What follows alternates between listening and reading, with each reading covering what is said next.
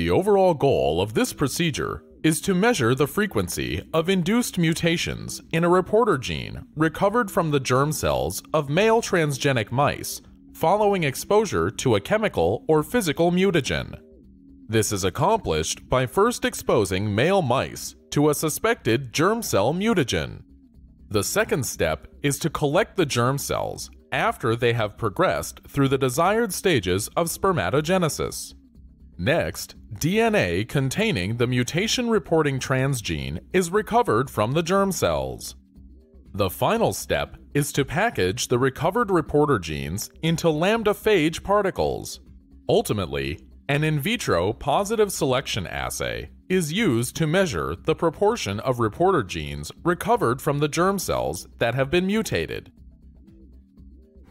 The main advantage of this technique over existing methods, like the specific locus test or dominant lethal test, is that mutations are measured directly in germ cells as opposed to scoring mutant offspring.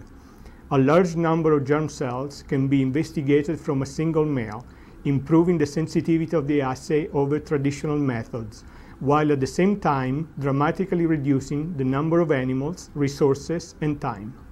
This method can address key issues in the field of genetic toxicology and mutagenesis, such as the identification of agents that are mutagenic to germ cells and the elucidation of their modes of action. Although we described the method for the mutamouse model, it can be easily applied to other transgenic rodent systems that carry bacteriophage mutation reporting vectors. Furthermore, while the method describes the process for male germ cells, it has general applicability to somatic tissues. And importantly, it is covered by an internationally harmonized